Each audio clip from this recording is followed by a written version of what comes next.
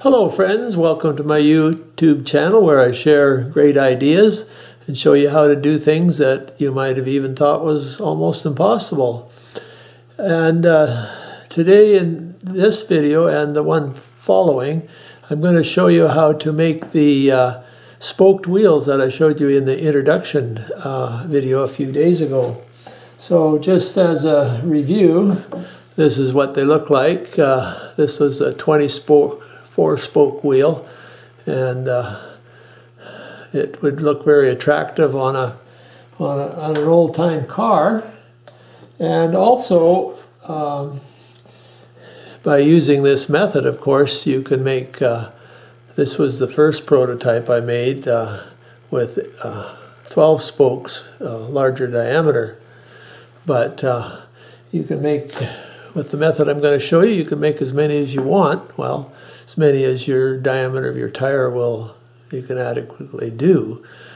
And so we'll just get started on this right away because I bet you're really excited. Okay, the first step that you do is just take it to your wood lathe and bore a hole. In this case I'm using, I believe, 1 3/8 diameter Forester bit. You want to go in about an inch, so you have enough left over to make another wheel.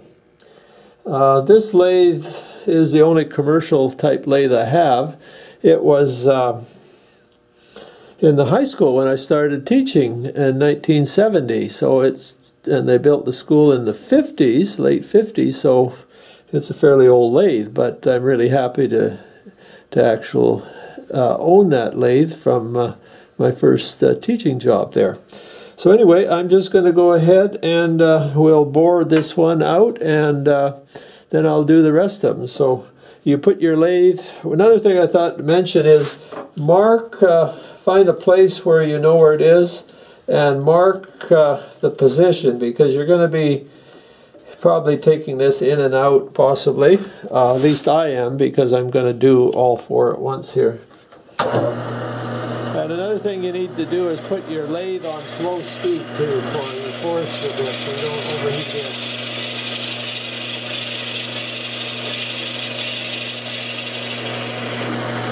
There we go. That was pretty easy, eh? Didn't take very long. Okay, the next step is to drill a 1/2-inch hole all the way through. And this is a 1/2-inch Forester bit, or you probably could use a twist drill or a wood shop drill of any sort that you have there. You just want to make sure the hole is exactly in the center.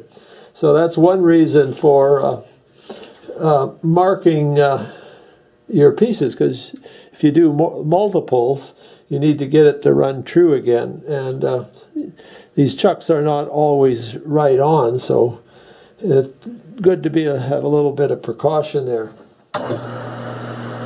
This bit, because it doesn't have much room for the chips to come out, you'll have to come out back and forth to make sure the chips keep cleaning out, and so on till you get your hole all the way through. Okay, there we go. Okay, I've got all the holes drilled and ready for the next step. Maybe you've already guessed what it is. Anyway, I've cut some 1/2-inch dowels, and now all we have to do is put those in and glue them in. And we've got the center of our wheel already made, just like that. Wasn't that quick and easy and fast? The first ones that I did, I machined this out, left that part of the wheel, but I'm trying to make something that's easy, simple, quick, that anybody can do. So I'll go get all these glued in, and we'll be ready for one more step, and then we'll be ready to start doing the spokes. Okay, the last step before we start our spokes is to drill a hole through the center of the dowel for the axle.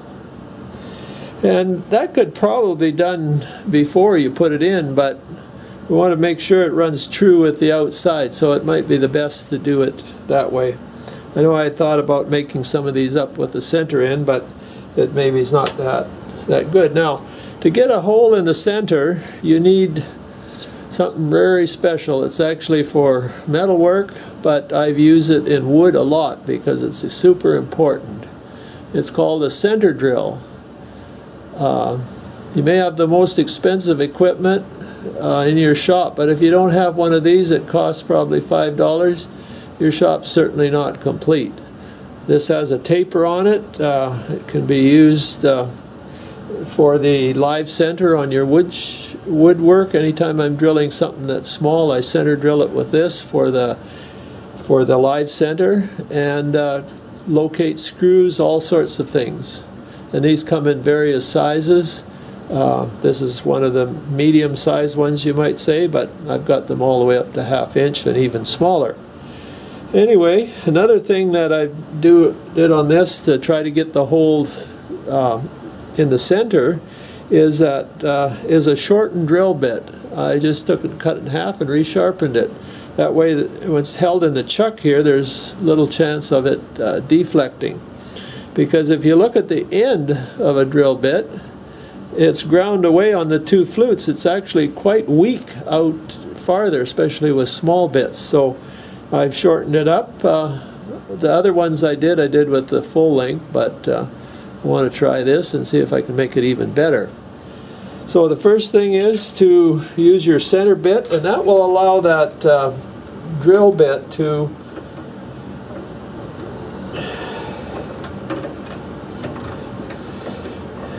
start right where it's supposed to and not wander around.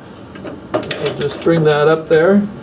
And another thing it probably will work better too is to increase the speed of your lathe. But I'll get this started and then I'll do that.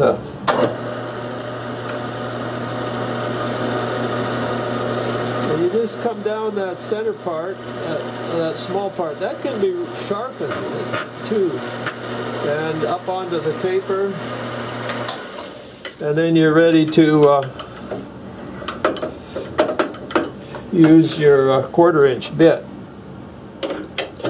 Another thing that I'm going to do on this is I'm going to drill this side about halfway through, then I'm going to turn this around and I'm going to drill the other half. I'm going to use the center bit and then drill the other side halfway through, because what I found is when you're drilling in wood, because of the grain, that it tends to deflect as it goes into the wood, and it won't be centered on the other side. So we're going to do that. And so what's the next thing I do? Okay, we just need to put my shortened 1/4 inch bit in. I'm going to use a 1/4 inch axle. And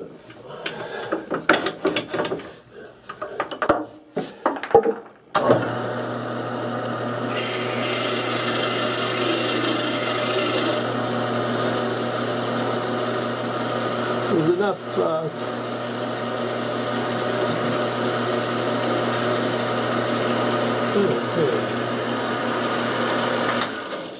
and that's all there is to it. Well, there's this stage all done. I made an extra one here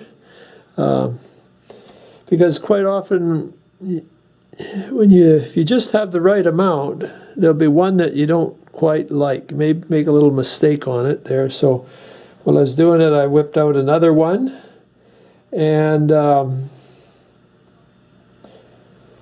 one of them, the peg wasn't in quite right, so I turned it over and drilled the peg out and put it in again and got it a little better the first time. When you go get your dowel, it almost say drill a hole in something, take it to the store, and find a dowel that's just a perfect fit. The one I got was a little too loose, so if you just weren't careful and you get it quite centered, it didn't center out once the glue dried there. So, but if you make a mistake, turn it over, drill it out and put a new one in. But it's important to get each hole right in the center. Okay, I've set it up for drilling the spoke holes. To do that, you need some sort of jig. Now here's the jig that I built. Earlier in my videos you'll find videos of how to build this, and there's even a diagram, or I can send you a diagram, and I demonstrate how it's used there. It's used to cut tire treads and all kinds of things this can be used for. But anyway, I'm going to drill 12 holes. Actually, it would be 2 banks of 12 holes. And there's that little spring, and there's a little pointer there that goes into those holes. There's better jigs that people have built, but I've found this work fairly successful.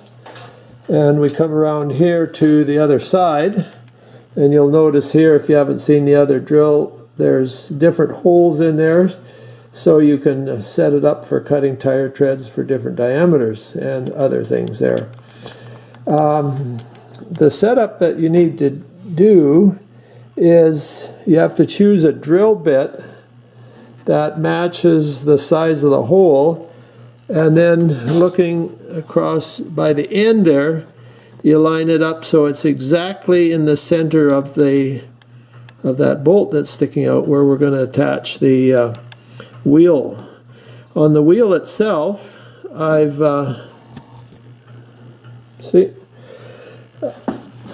put a couple lines where I'm going to put the holes.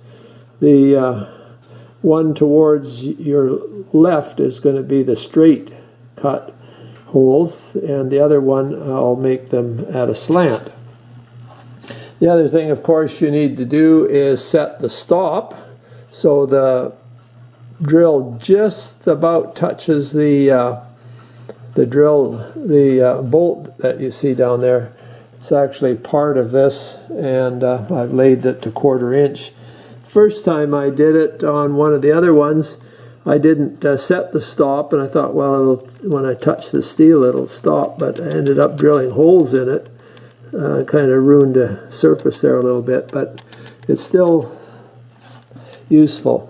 And of course, once that's all set down, you clamp it down tight. But you need some sort of jig that you can index to do the holes evenly spaced. Anyway, I'll set this up and we'll get busy drilling some holes. Okay, I'm ready to drill. Set up pretty much where I want it, and I'm going to turn it clockwise, and with my finger over here, my thumb, you can see it wiggling around. I'm going to hold that pointer right down into those index and then keep the tension on there so it's held firm. And I'm going to use a high speed. Use one of the higher speeds. It'll drill more accurately that way, and it won't wander. And then I'll be drilling it down, up to break through the first layer here, and then once I get to the bottom, it won't have to drill very far there.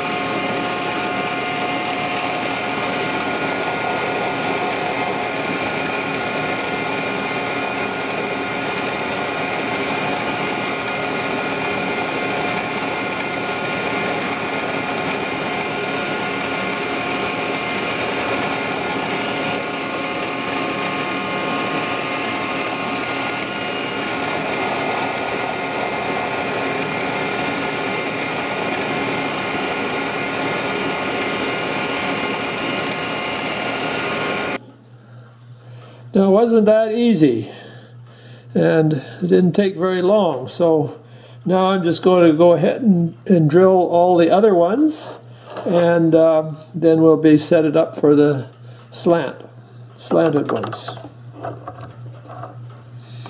So just take this off.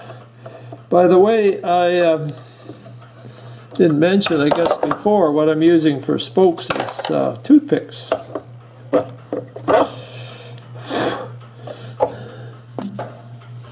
There we go, all evenly spaced holes. Okay, I've got it set up to do the second set of holes. Marked little marks right between the holes already drilled so I can see how I'm coming along. Lined it up on center again and set the stop. First I tested it out here, the first hole I drilled, I forgot to set the stop. I went back and did that, and I'm ready to go here. So I'll show you what I did here. It's probably wasn't what I was planning on doing originally, but I just used some boards there and tilted the table and clamped it down. It was super fast and easy to do. This table doesn't tilt very well, very easily. So anyway, that's the setup there, and we'll drill some holes there. I found spearminting, you're always going to get some deflection on the drill there, but you want to keep it as minimum as possible. I was experimenting with just starting it very, very slowly, and then very slowly through the top wood, and maybe the grain's not catching it and deflecting it, but you'll get something that looks quite good. It may not be perfect, but once it's all together, it'll look pretty good. Anyway, I'll mount my camera here and drill a few holes.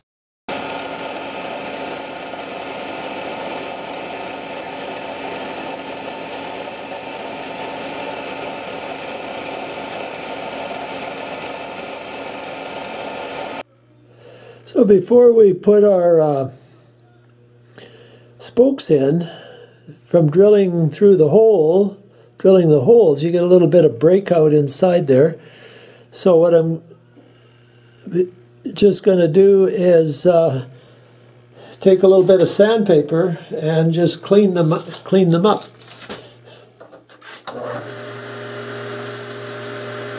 outside too, got pencil marks on there, a little bit on the inside.